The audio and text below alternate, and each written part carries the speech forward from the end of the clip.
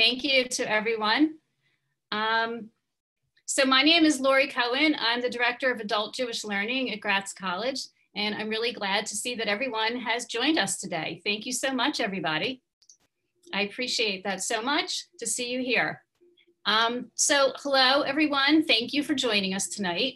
We hope you're all safe and well and enjoying some peace with your family during this time. Tonight, we are really happy to bring you the Gratz College webinar, The Exodus Story, and Historical Analysis with Rabbi Lance Sussman. He's not only the senior rabbi at Reformed Congregation, Keneseth, Israel, he's also the chairman of the Gratz College Board of Governors. This program is the first in a series of online programs that we like to call Gratz at Home.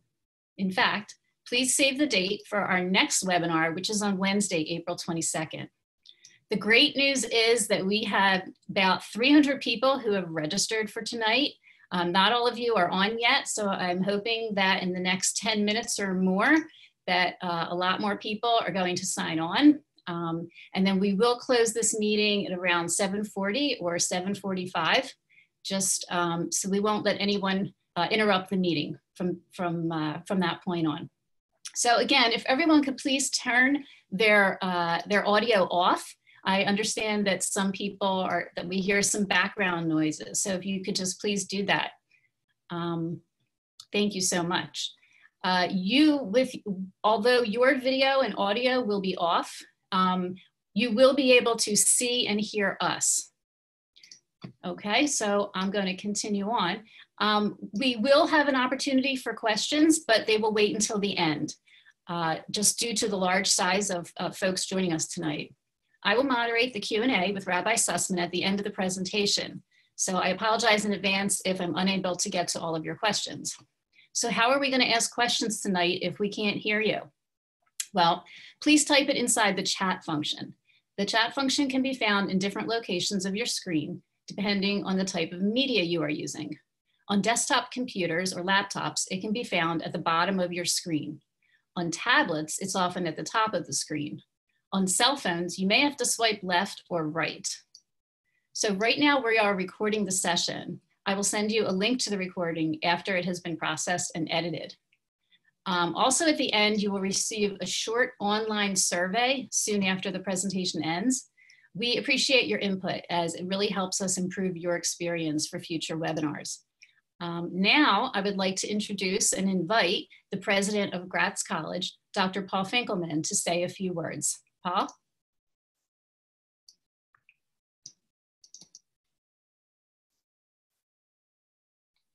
Paul, are you out there with us?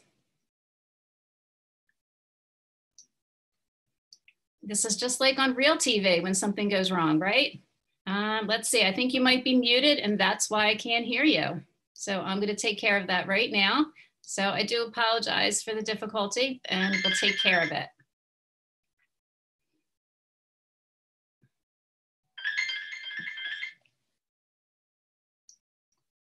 You hear me now? Yay, we can hear you now. Very sorry about that, Dr. Finkelman. That's okay. You know, I sometimes think that my staff has been trying to figure out how to mute me for years, and Lori figured out how to do it. Everybody, it is a delight to have you here at Gratz tonight. We are all living in unusual circumstances, trying circumstances, difficult circumstances. I hope all of you are at home and healthy and taking care of yourselves. And as my mother of blessed memory told me almost every day of my childhood, don't forget to wash your hands. And that's important for all of us. I want to thank Lori for all of her wonderful work in putting this together. As many of you know, Gratz College has been a leader in online teaching and learning for 20 years. We have programs that reach throughout the world. We have students in 34 states. We have students in the United States, Canada. We run a class in Alaska. We have students in Europe. We have students in Asia, both on the Israeli side and also on the East Asian side. We have Jewish students in Turkey taking classes with us. And we can do this because we are online, so that our master's students, our doctoral students, our undergraduate students, our certificate students, our teen students have all been able to continue studying throughout the coronavirus crisis. Indeed, I suspect of any college in the country, Gratz has done the best at getting our education out because we didn't have to do anything new. We were already doing it, except when it came to adult education. And so now we are moving to adult education just as we have been in all of our other programs. As you know, Gratz is the oldest independent Jewish college in the United States. We celebrate our 125th anniversary this year. And I think now more than ever, as a school that is online, as a school that confronts anti-Semitism, as a school that deals with the need for Jews and non-Jews to come together in a time of crisis, Gratz is essential to Philadelphia, to the Jewish community, and to the world. When this program is over, Lori will let you know how you can make a donation to Gratz. This is, of course, a free program, and we are delighted that you are all here. But as all of you know, Gratz survives with the generosity of its friends and the importance of our friends in our Gratz community helping us, particularly in this very stressful time. It's now my honor to introduce someone who is my rabbi, who was my colleague at one point in our careers when we taught together, the man who performed the marriage ceremony for me and my wife, my board chair, and a very close friend. He is also a collaborator with me. We have published articles together. We are working on a book together. Lance Sussman is, of course, a key figure in the Philadelphia Jewish community as the rabbi at KI. What some of you may not know is that he's also a very distinguished historian, a scholar of American Jewish history, and a scholar of Jewish culture and society. And so without going into any more details, I happily introduce Rabbi Dr. Lance Sussman.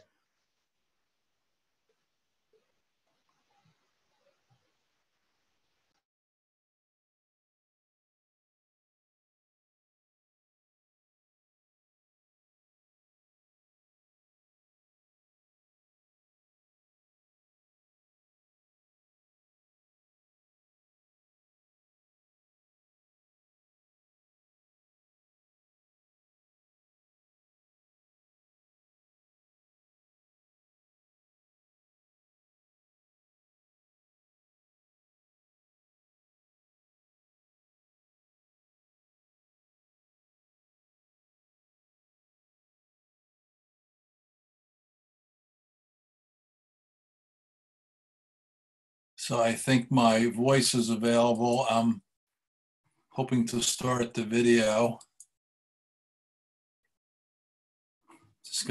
I'm sorry, still dealing with a few technical things. Rabbi Sussman, we can hear you fine now. Okay, all righty. Thank you so much. Good evening, everybody, and welcome. I think some others are going to be joining us as we go. As you heard, we're going to go to about 7:45 or so, and then take a break so that there is time for questions and answers. Also about information about future Gratz at Home programs. Again, thank you so much for being here. I look forward to sharing this presentation with you.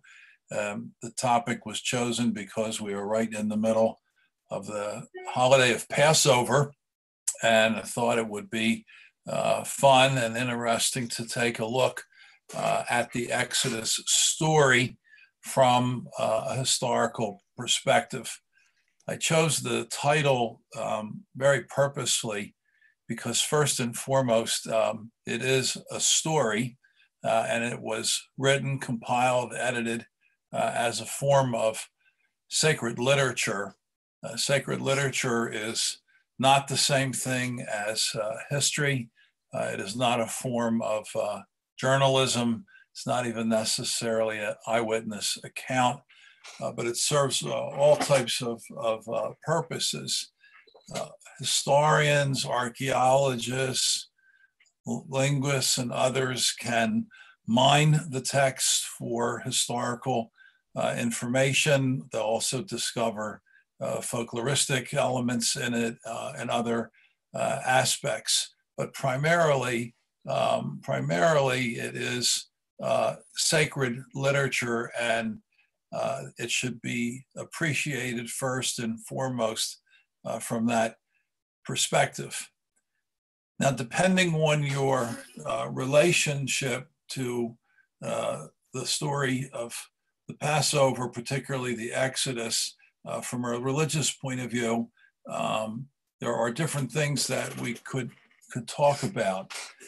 If one happens to be a believer in the inerrancy of the Bible, that one believes that the Torah and other scripture is given directly by God, then of course every word is true. And certainly in our own tradition, truth does not mean it has just one meaning, but as it's said among the rabbis, each letter can bear 70 different interpretations at least. So if you are a believer, then the story is as told. There are also people who are simply traditionalists and accept the story of the Exodus, of Moses being born and placed in a basket and growing up and then leading the people out, and they accept it as a matter of tradition, not really questioning whether or not it is history or folklore or anything else.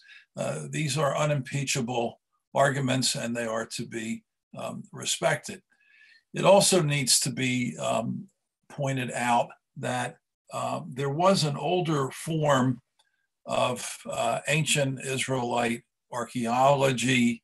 I know from my younger days, somebody like a Yigal Yadin believed that in order to understand ancient Israel, you simply needed to take your Jewish Bible, your Hebrew Bible, your Tanakh in your hand and walk the land, and the earth will eventually reveal itself and confirm the biblical story.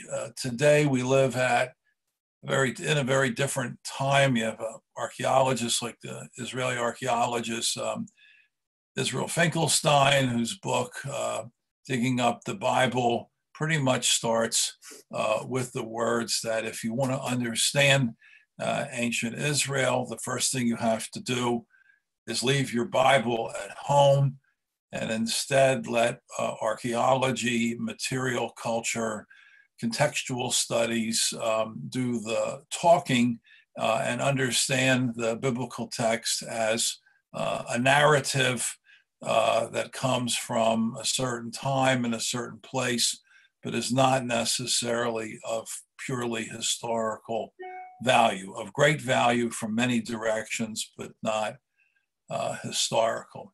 So tonight, what we're going to do is explore the Exodus story historically to try to determine what elements of it may be empirical and what elements may have developed as a function of tradition for many different purposes, theological, political, folkloristic, and others. So if we could move on to the third slide that has to do with conventional dating and the story itself.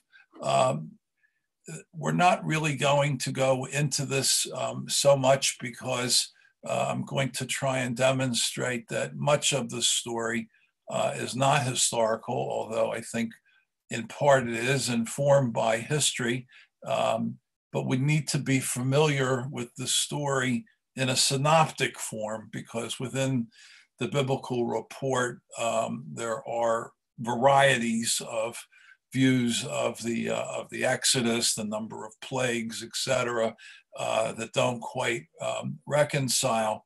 But there is a rather conventional view, widely held view of the Exodus, and it dates this story to the time of the Ramesseid pharaohs in Egypt, that it would place the Exodus in the middle of the 13th century BCE, and 40 years in the desert would take it from about 1250 to 1210. Also, in terms of the conventional understanding of the Exodus, kind of an uncritical treatment of it, it mostly follows the biblical report that they crossed the sea, and instead of taking a northern route, which would have been much shorter, they headed south deep into the Sinai Peninsula, into the wilderness, into the mountains to avoid the fortifications on the coast of the Mediterranean Sea. That the Exodus itself was in motion for about 2 years and then came to rest at an oasis called Kadesh Barnea, which is site number 12 in the map in front of you. And they sat there for about 38 years before crossing into the Transjordan, what today would be the Kingdom of Jordan, and then entering the land from the east to the west at Jericho. I always like to say I've led many trips from my synagogue and different synagogues that I've led, whether they're bus trips or international trips, particularly trips to Israel. It would be pretty hard to imagine a large group of Jews traveling together for 40 years. So it makes good sense to me that they got to Kadesh Barnea and sat there for 38 years. It seems to ring true to me. It's also important archaeology that comes from the site of Kadesh Barnea. So this would be the route as depicted in the Bible itself. I remember years ago in the Biblical Archaeology Society journal, they had found a caravan route from Egyptian sources, which was very close to how the Bible describes the route of the Israelites, and it was offered as a kind of proof of the story. And that is indeed at face value a very convincing argument. However, as we're going to see, the Israelites had knowledge of Egypt, and it's not necessarily true that they would have had to have walked this caravan route in order to reconstruct it in a literary fashion. So what happened before the Exodus? If we could move on to slide number 4, we need to get the Jews into Egypt in order to get them out of it. Just as there was an Exodus, or there's an argument for an Exodus, there was also an eisegesis, and that is an ingathering of Jews into Egypt. In the Bible, of course, we know that through the last set of stories, the largest set of stories in the book of Genesis, which have to do, of course, with Joseph, who was sent to Egypt by his brothers, not on his terms, but their terms, and he rises high in the Egyptian hierarchy, and then sends for the rest of the Hebrews. It is true that there was an extensive time in ancient Egyptian Hebrew that there was a semi-nomadic class of nomads, semi-nomadic, called the Habiru or the Hapiru or the Apiru.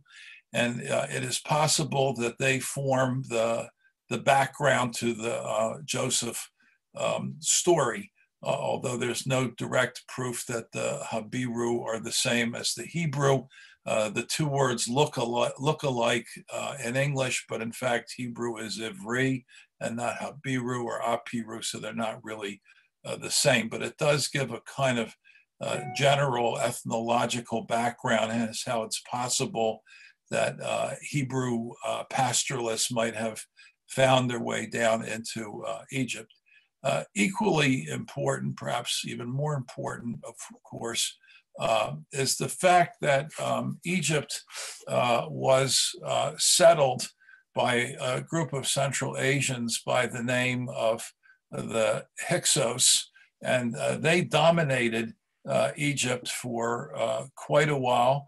And in fact, there were Hyksos pharaohs, and that too blends with the Joseph story, with the idea of a non-Egyptian being raised to a high rank to govern over the Egyptians. The Egyptians, of course, did not like foreigners governing them, and that would have bred xenophobic dislike and ultimately enslavement. In fact, what happened was that the Hyksos were driven out from Egypt by the Egyptians, and that process was complete by the 16th century. In fact, there was a battle near what is today Gaza of the Egyptians laying siege to the Hyksos and vanquishing them there in the 16th century, around the 1540 BCE. That is an important story because it could help inform a theory of a multiple exodus, that people left Egypt at different times, arriving in the land of Israel and joining the Hebrew tribes that are there. It also confirms the fact that Egypt was in Israel. The story, as reported in the Hebrew Bible, is that Israel went to Egypt. And that is something that historians of the ancient Near East and biblical scholars, critical biblical scholars, debate to this day. But on the other hand, there is no question that the Egyptians were in what we would call Israel, or before Israel, Canaan, and that they were there. They had a military presence there. They had a cultural and social presence there. And it would not be surprising that Israelites would know something about Egypt, because the Egyptians, in fact, were in Israel. So let's move to the fifth slide, and that has to do with what are some of the elements that challenge the Exodus story as it is broadly understood, as it is reported in the book of Exodus through the rest of the Torah, and then in some other literature in the Hebrew Bible. One of the issues is that there are different possible dates for the Exodus. We hear in the book of Kings that the Exodus took place almost 5 centuries before King Solomon, who ruled in the early 900s, which would have put the Exodus not at the time of the Ramseyite pharaohs, but rather at a much earlier time. And so that needs to be reconciled. So it looks like they had them in the 13th century. The story, as reported, uses names like Ramses, which was a period of tremendous building and revival in Egypt, in ancient Egypt, and a theory developed that, in fact, there may have been 2 Exodus: an earlier one, perhaps involving the Hyksos, and a later one involving at least one of the tribes, and that somehow the 2 stories merge. We'll talk about the development of national narratives in a moment. Perhaps the most important factor in trying to assess the Exodus from a historical point of view is the general lack or almost total lack of evidence from the Egyptian side of the story. One would think that if a large number of slaves would have left, rebelled, it would show up somewhere in Egyptian literature. There is a counter argument to that the pharaohs didn't like what they would have called fake news, and so they wouldn't have reported any of their losses. So they might not have reported it. But in fact, we don't have an Egyptian account of anything akin to the Exodus. What we do have would fall under the category of both good news and bad news. In fact, the first external mention of a group of people called Israel comes from the end of the 13th century, perhaps around 1210 BCE, from the pharaoh Merneptah, who is involved in fighting the Israelites at a site near what is Gaza today. And what Merneptah's inscription tells us is that the Egyptians were in Canaan, vanquishing the Israelites. That's good news and bad news. It's good news because it establishes from an outside source that there is a group of people called Israel as early as the year 1210 BCE. The bad news is, of course, is that the Egyptians are on the east side of the sea, so that given the story of the Exodus, if Moses had led them across the sea to escape the Egyptians, in fact, what he would have found is that there would have been Egyptian armies on the other side. Maybe that's why they didn't take the northern route.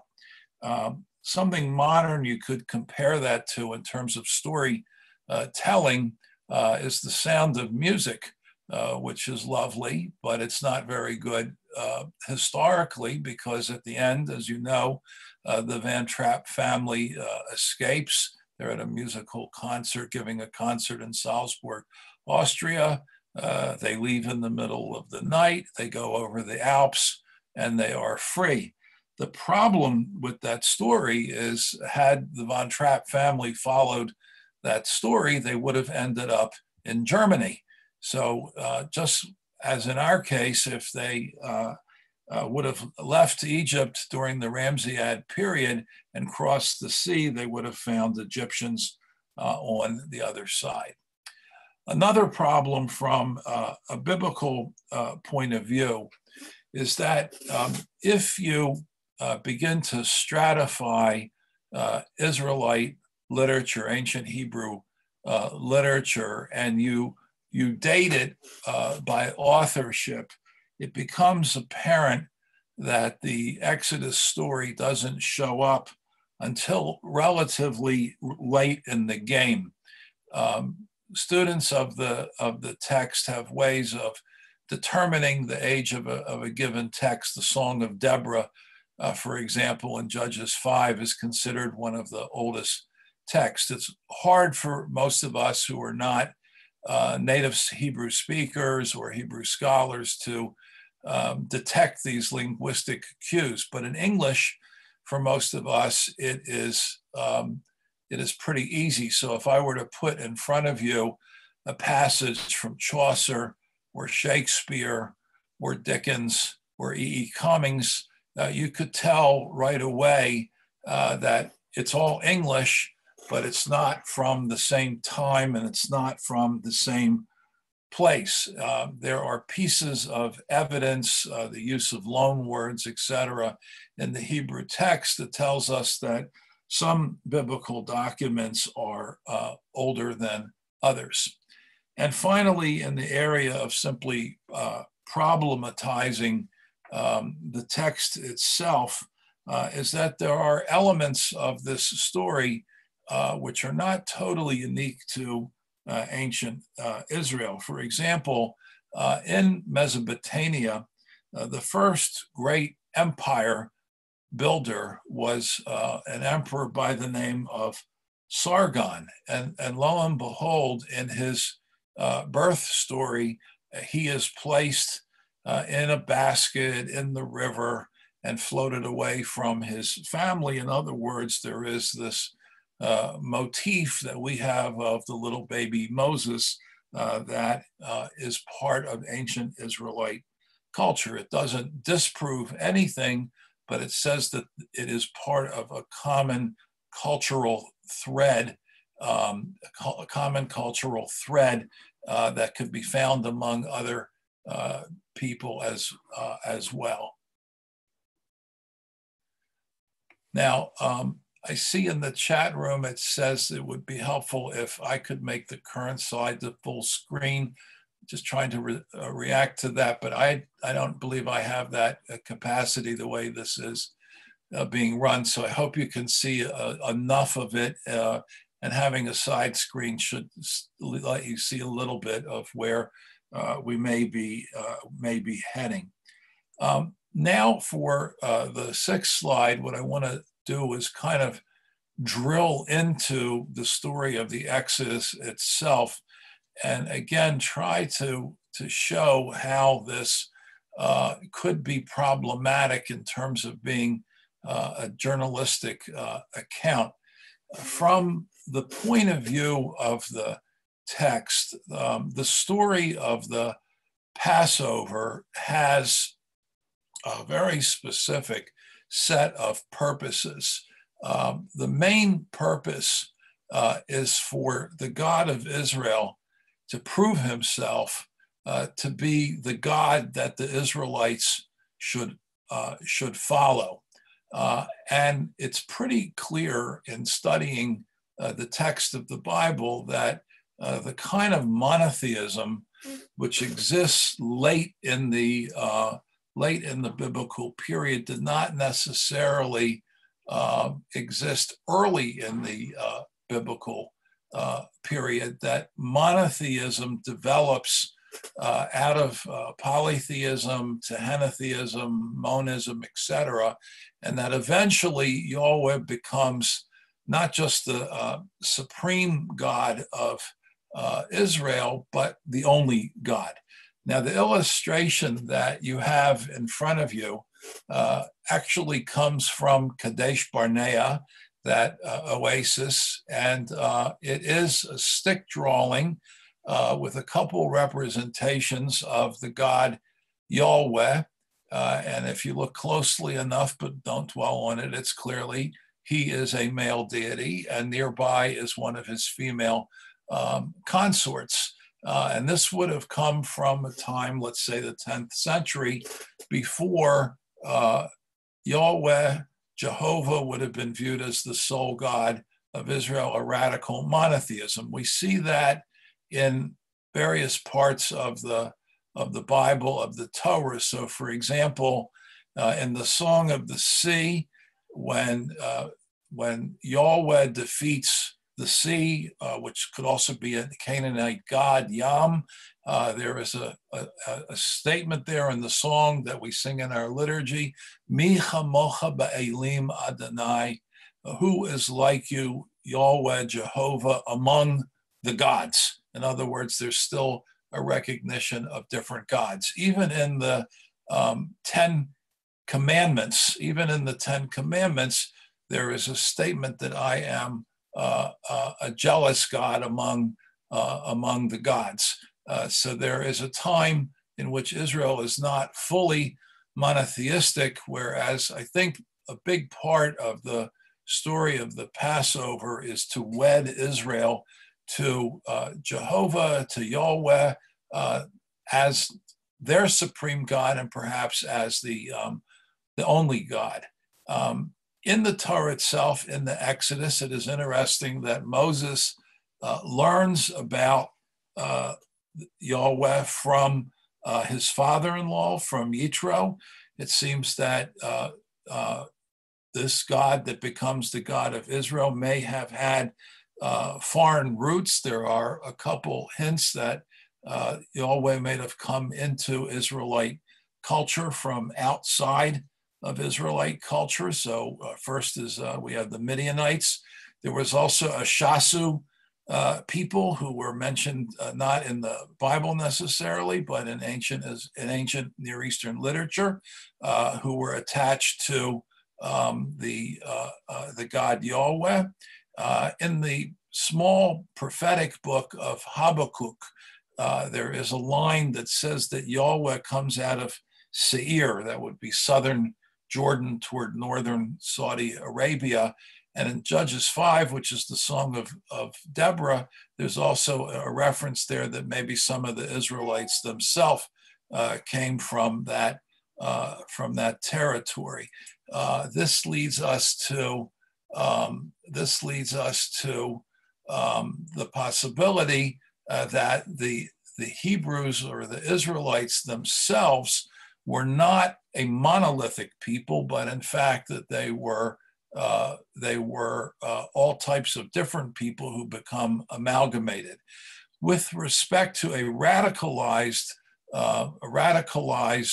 monotheism, we don't see that until Isaiah 44, who declares that I am the first, I am the last, and I am the only. And later editors of the Torah will then take that radicalized monotheism and superimpose it upon the rest of the story as part of the editing process. I did see one question that came up about Hyksos and Habiru. No, they are not the same people. They are both foreigners to Egypt. They go to Egypt and have very different functions in Egypt. More questions, of course, will follow. So let's go to slide number 7, where again we take a look at the text of the Torah itself. One of the questions that historians and others have been asking of the biblical text was who wrote it and when. This is not a new question. It's already obvious to the rabbis in the Talmud that the Torah ends with a report of the death of Moses. So either Moses in his prophetic function was able to report on his own death, or somebody else like his successor. Joshua actually writes the end of the book of Deuteronomy, which would mean you would have at least 2 sources. And we also know from other parts of the Hebrew Bible that there were other books available, such as the Book of the Wars of the Lord, that biblical editors drew upon in its own day. But perhaps the key verse, which scholars have seized on since the Middle Ages, that have raised questions as to when was the Torah actually written, comes from Genesis 12:6, where it says that the Canaanite then Oz was in the land.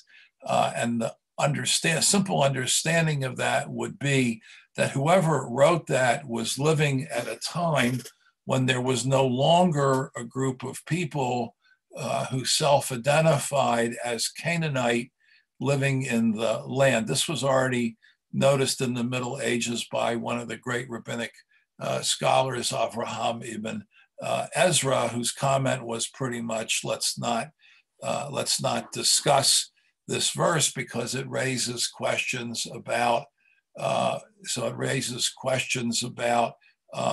point of view, the world view of the editor of the Torah. A couple of years ago at one of my rabbinic conferences, I went to hear a professor, David Sperling from HUCJIR New York, give a talk on the dating of the Torah, and he commented on a recent Torah portion from Leviticus 6, Tzav, that talked about the Michnasayim of the priests. Well, in at least modern Hebrew, the term Michnasayim means pants.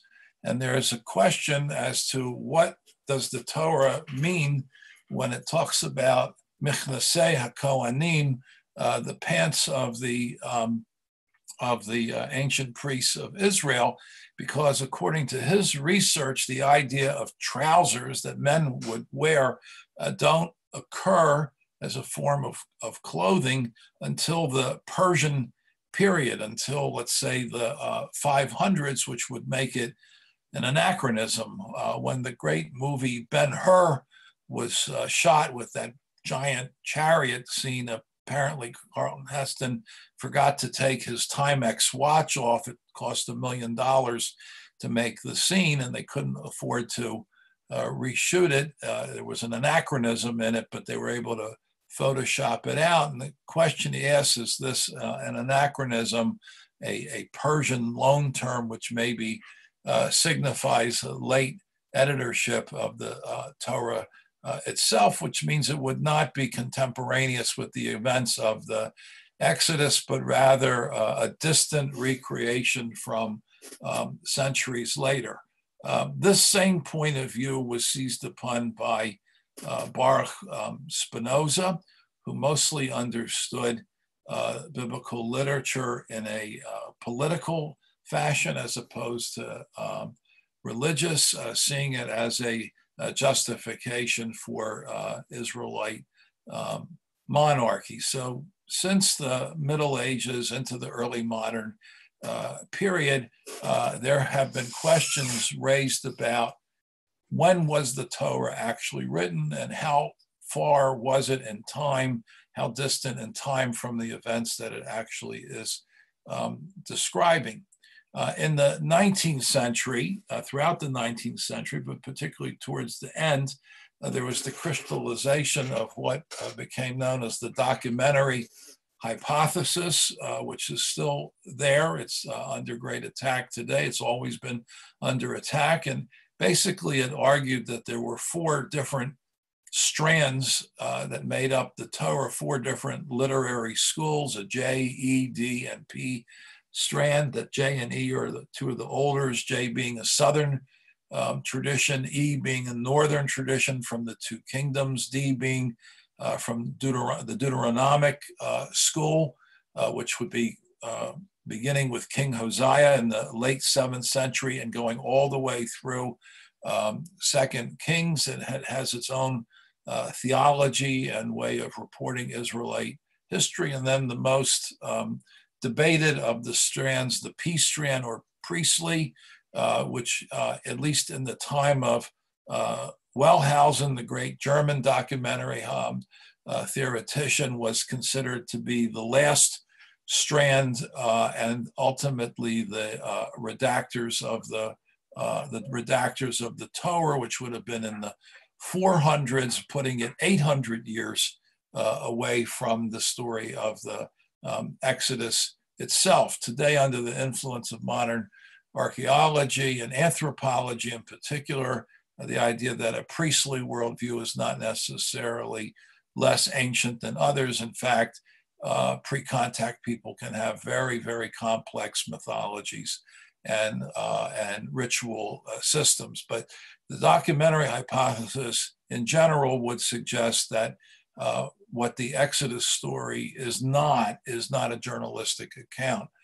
Some modern scholars, for example, Gary Rensburg, my friend up at Rutgers, does not view the Torah necessarily as Mosaic, but rather of Solomonic origin. His argument would be that in the ancient world, only the priests, only the kings, etc., would have had the capacity to employ scribes and writers and scribes and scholars who could put together such an extensive text. I see one of the questions is, why does Canaanite then in the land, why is that a problem? And the observation of Ibn Ezra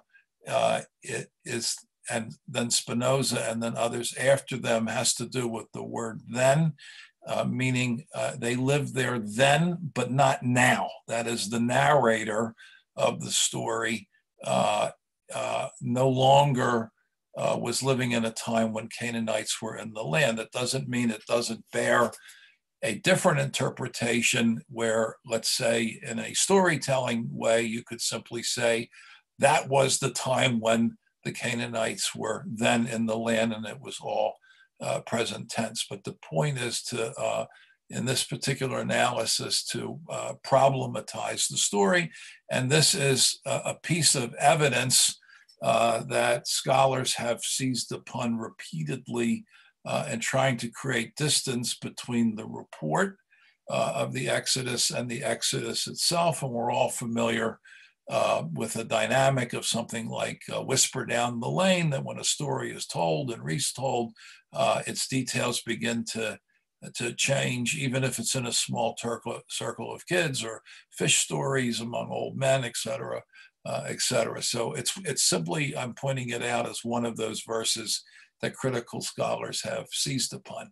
So we move to number 8, which has to do with conquest versus settlement. And this is important for the following reason. It allows for, among other things, a dual Exodus theory, that the name Israel arises in the time of the monarchy, and that, in fact, the name Israel brings together disparate tribes who were not linked together. The way the biblical story is organized is that there was an Abraham back in the city of Ur and Haran, and that he had a big family, and that eventually his great-grandchildren developed different tribes, and that they were all of one lineage. There are other views that aren't reported this way in the Bible itself, which would suggest that the name Israel is a federated name, not unlike other national identities. So if we take, for example, the UK as an example, it takes quite a while, and the amalgamation of Anglo-Saxon and Norman before you get the identity of English, let alone British, which is an 18th century that will include the Scots and the Irish and the Welsh, groups of people who have over history a pretty hard time living together, although today are united under a single flag, under the Union Jack, which really doesn't appear until the 18th century.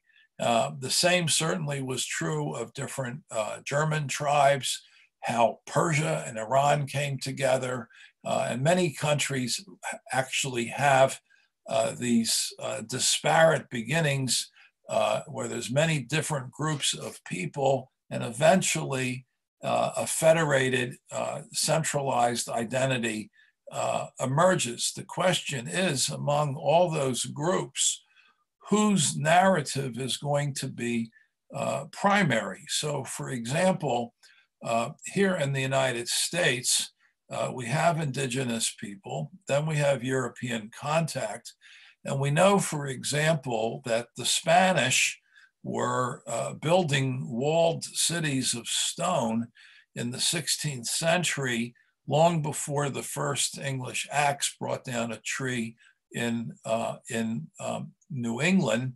And yet, when we tell, quote, the American saga, we tend to emphasize the Anglo-Saxon thread in it, although there is very much a Spanish thread which precedes it. There's also an extensive French story where the French are working in Canada all the way down to the Mississippi in telling the American story. And this is reinforced by the development of holidays like Thanksgiving. The Anglo-Saxon part of it prevails. Otherwise, Mardi Gras might be one of our great holidays instead of localized to New Orleans instead of Thanksgiving, which has become the national holiday, which in part establishes the primacy of the Anglo part of the American narrative. Given this picture, if we were to look at ancient Israel and we think about the tribes as disparate, perhaps, for example, the tribe of Dan which originally is reported as to being near the Gaza border, was actually of Philistine origin, mixed married heavily with Judeans and Simeonites and others in the south, became distant from Dan, relocates to the north, and then amalgamates with the rest of the kingdom of Israel, or with the Hebrews becoming Israel. Is it possible that Issachar, the tribe, is Ish Sachar, a man of the god Sachar, a Canaanite deity of business, and they too, quote, assimilate or acculturate into Israel? But the most important of these would be the Levites, who, according to one theory, which was already popular in the 1930s, were the last group to come out of Egypt, or maybe they were the primary group. They were relatively small, that these different Hebrew tribes were already in the land of Canaan. They were settled there. They may have been indigenous there.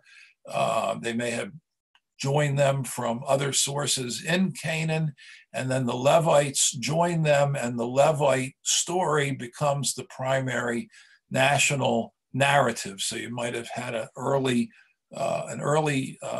exodus coming from a group like the Hyksos, and then a later one which becomes dominant, the Levites. And part of the proof of that is even a name like Moses, Moshe, is of Egyptian origin. It's not unlike the name Ramses. In fact, his Hebrew name is not given by the Hebrew text at all.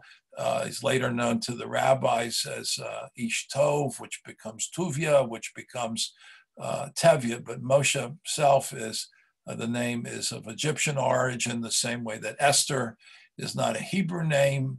Her Hebrew name would have been Hadassah. We know that the names of the months, with the exception of Aviv, are also Mesopotamian in origin. So it is possible that instead of having the biblical report of a conquest and then a settlement, that in fact there was a settlement, there would have been settlement first, and then the Levite narrative ultimately comes to rule the day. And that by about the 7th century, somewhere in the 600s BCE, Yahweh, Jehovah, Hashem has become the radicalized monotheistic God of ancient Israel, and the Moses Exodus story becomes their ideological tale of national origin. So if we could quickly go to slide 9, so I want to watch the clock at this point. The biblical story also has a couple clues. Moses argues with the Pharaoh to let the people go out in the desert to celebrate. Some scholars have asked the question, was there a pre-Passover Exodus holiday? Was the celebration of Pesach and Matzah always connected to one another? Certainly in the rabbinic period, the primary celebration of Passover was done through sacrifices in the temple, although there is that important verse in Exodus, V'higadata levincha b'yom hahu, you will narrate or tell your child on that day, which becomes the basis of the rabbinic Passover. In terms of the rabbinic Passover, it develops after, of course, the destruction, primarily the destruction of the temple in the year 70. There is a debate in the Talmud as to who compiled the Haggadah, where we tell this story to each other at home during the Seder. One argument is that it was Judah the Prince in the early 200s, who's also the compiler of the Mishnah, and that we don't have a full edition of the Haggadah until the 9th century in Iraq, the Gaon Sadia HaGaon. The story passes from Judaism to Christianity, becomes part of the central motif of Christianity, and also is accepted by Islam. Finally, to review and to conclude, so that we have time for some questions, the 10th one, that we have no corroborating source from outside of the Bible to prove the Exodus as historical. I think one could make the argument that where there's smoke, there's fire. There's just too much here for it all simply to have been made up.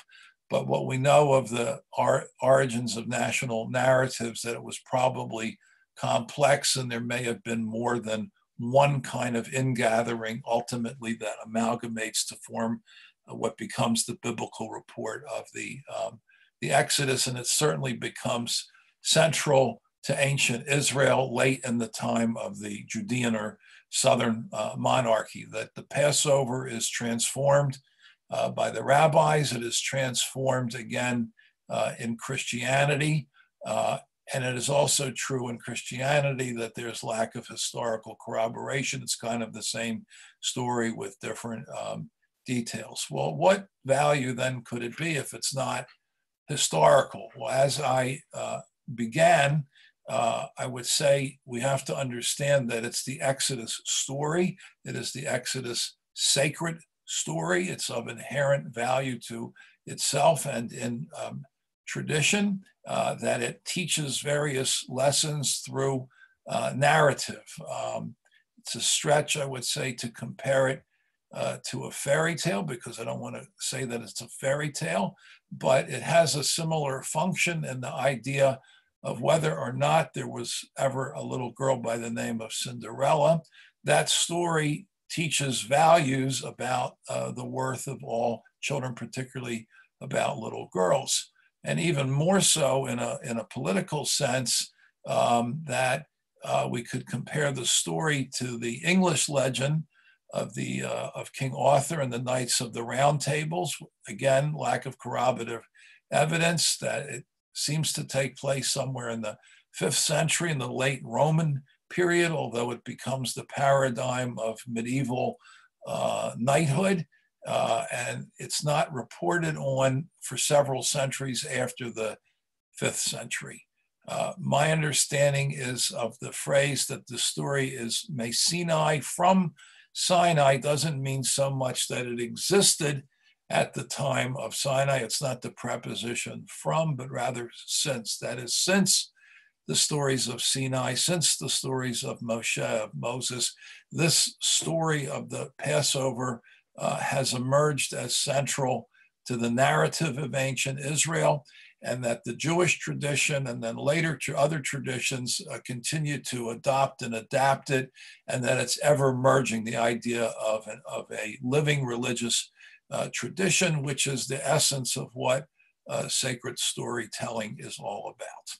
So I hope that is an introduction for you in terms of some historical analysis of the Passover, and also why the Passover, whatever its origins, remains of ultimate significance in the Jewish experience to this day.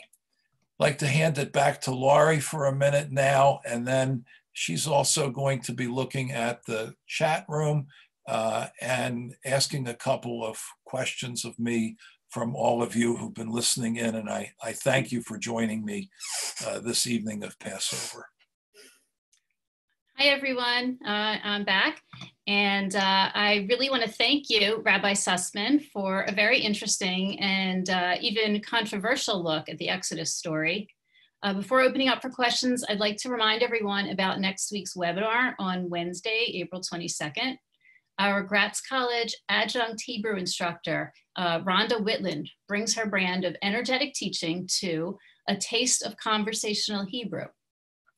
This beginner's introductory conversational Hebrew lesson will review and refresh your ability to hold a basic conversation in Hebrew. So you can greet your friends and neighbors. Beginning and seasoned Hebrew speakers are encouraged to attend. So that's the conversational Hebrew. So please save a few dates on your calendar for our next Gratz at Home webinars. We've got with Herb Kaufman, he's a military historian. That's Tuesday, April 28th. On Tuesday, May 5th, we have a webinar with Dr. Ruth Sandberg, and I know many of you love her, so please be sure to sign up for that one. And as just one thing to let you know is that we have rescheduled our gala, which is normally was supposed to be May 31st. We have rescheduled it to Sunday, December 6th. So, and to all of you alumni out there, please don't forget to update your contact information on our website and to join the Gratz Facebook alumni page as well. So we launched the Gratz at Home series as a way of showing that we are here for our community in this challenging time. And we're thrilled to have received such a strong response. As I mentioned earlier, nearly 300 people registered for tonight's webinar. Among those participating tonight are alumni and current students, both local to Philadelphia and even from around the world.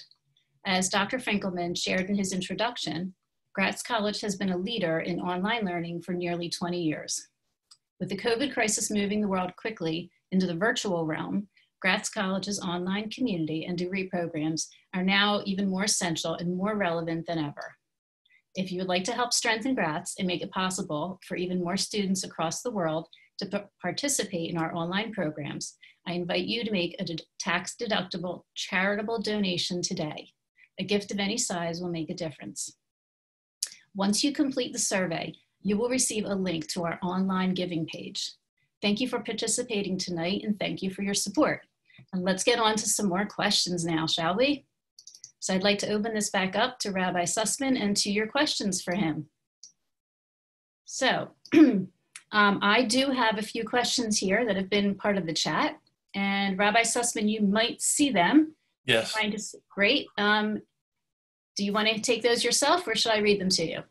So I can do it. Thanks, Laurie. And thanks okay, great. For your technical support. I'm better at talking than doing all of the computer work, so I really appreciate you being part of it this evening. There's a question about when did the Habiros enter and leave Egypt? The Habiru were a broad class of people, not just in Egypt, but you would have found them over by the Tigris and Euphrates as well, all across the ancient Near East, and they are there for centuries. We should remember that there is a swirl of people that, we talk a lot about migration today, but in fact, immigration and migration is really part of the human experience, that it is normative for people to migrate, that they were just a group of people moving around. The question that historians asked is, were the Hebrews direct descendants of the Habiru? And nobody's ever found the smoking gun evidence of that. So the Habiru are present through much of the ancient, going back past the 21st century. The next two questions that I have were why then in the land is a problem, and I think we addressed that already. It can be read as non-problematic. The point is that scholars have seized in particular on that verse, and that's my only point there. One of the great things about biblical scholarship and then rabbinic explication, parshanut, is that it can yield so many different readings. For the doubting Thomases, that this is a powerful statement of late editing, and for others it says a big deal, it's just part of the narration. Why did the rabbis tell the story? Because it tells us to. It says you will tell this to your kids, and they seize on that verse. We don't know what was done in the earlier period. We don't have a report. I know in the Christian world there's a great interest today in the Seder as to whether or not it was the Last Supper, and there are problems with that, at least in the sense that the earliest passages that we have are considerably later than what would have been the conventional dating for the Exodus. So if it was a Passover Seder, it would not have looked like the Seder that we would know today, or even could reconstruct from the earliest rabbinic stratum of the Tanaim. Another question that's coming up on my chat list here: is it possible that that there was an Ephraimite raid?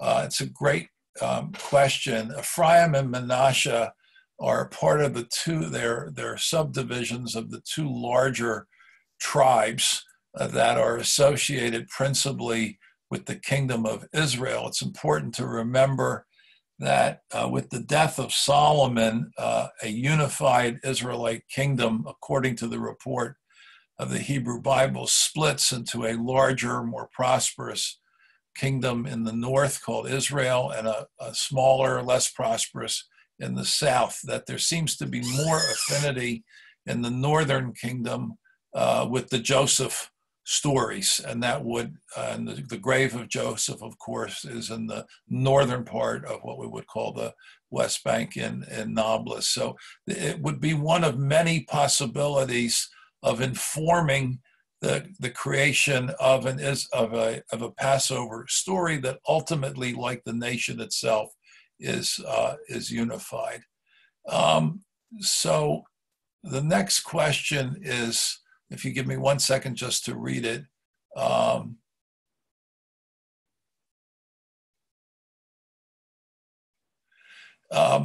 read it. It's a sophisticated statement.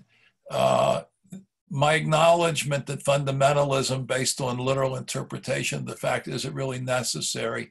Perhaps we can say that the ongoing created myth of Passover can be more powerful than the literal interpretation. Well, that's the point that I tried to make at the end. I myself am not a fundamentalist, obviously, or a literalist. I do believe in the concept of me Sinai, since Sinai, but I did want to purposely show respect for anybody who was listening in or anybody who hears about this, that I have an appreciation for those who accept the Torah as a historical statement. I don't accept that myself, but, quote, I know where that's coming from, and my point is not to disrespect anybody of that opinion, but merely to show how scholars have unpacked this story from a different way, in a different way. The next question is, did the use of the tetragrammaton, Yud He Vav He, come into being during the time of the Exodus? And there, my argument would be, I think it's part of a larger question as to how did this God named Yud He Vav He become the God of Israel? Is it indigenous? Is it an indigenous God? Was it adopted from the outside? And I think that God existed early on, but does not become central or exclusive in Israel until much later. So in terms of problematizing the story, Yud He Vav He, that God would have had to have been the supreme, even exclusive God of Israel before the Passover story came into its final rendition.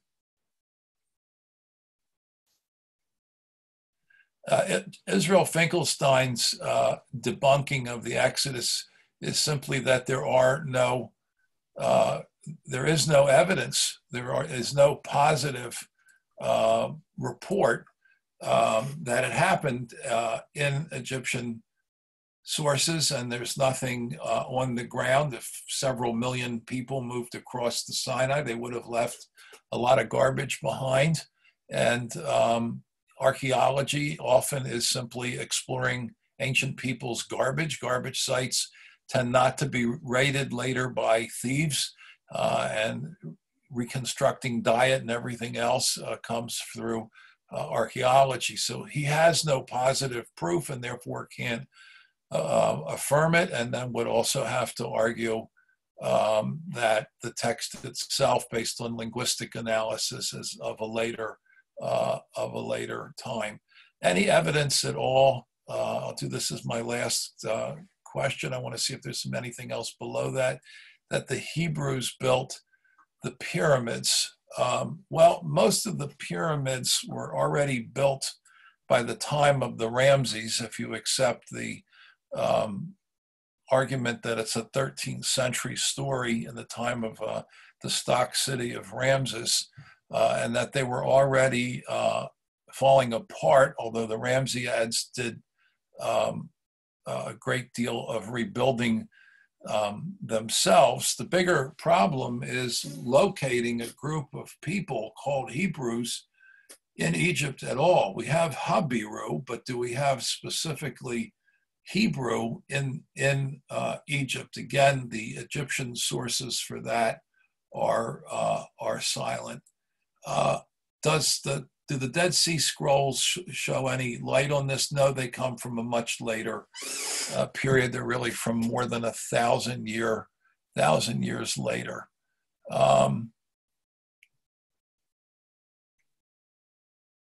Political, sociological reasons for the Exodus story. I think it was mostly theological, tell the truth, by the rabbis, that what they wanted to show in the 2nd century, that just as God had saved the Jewish people in ancient days, he would come again, and it's a male deity, he would come again to their rescue after the destruction of the temple, and they should never give up hope of a restoration to the land of Israel.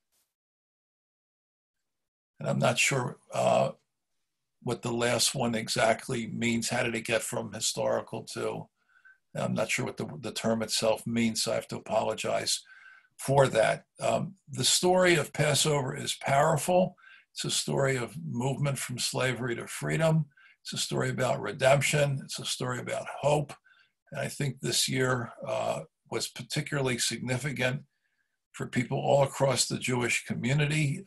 For those of us who had never thought about a plague before, I think our thinking about a plague will always be informed by the experience of 2020 and a new, deep, powerful dimension of this story has developed. Our ancestors were asked to stay at home and practice social distancing. So are we. I very much enjoyed the Saturday night Seder and the explication of next year. The Seder and Passover is about hope for the future, and that next year in Jerusalem is truly a statement not only of national aspiration, but also of the concept of hope and redemption for Jews and for all of humanity. So I want to thank you all, so many of you, for joining me tonight. Please tune in to the other Gratz at Home series and join us at the college for other opportunities at adult Jewish learning. Have a good evening. Happy Passover. Thank you so much, Rabbi Sussman. Thank you. I'd like to extend a very grateful thank you to you for sharing your thoughts about the Exodus. I think everyone was interested in your presentation tonight. And also a big thanks to all of those who are still on. You've invited Gratz into your living room tonight. So thank you. We're happy to be here. We'll see you next time for a little Hebrew lesson, hopefully. Take care, everyone. Have a very good night. Be well.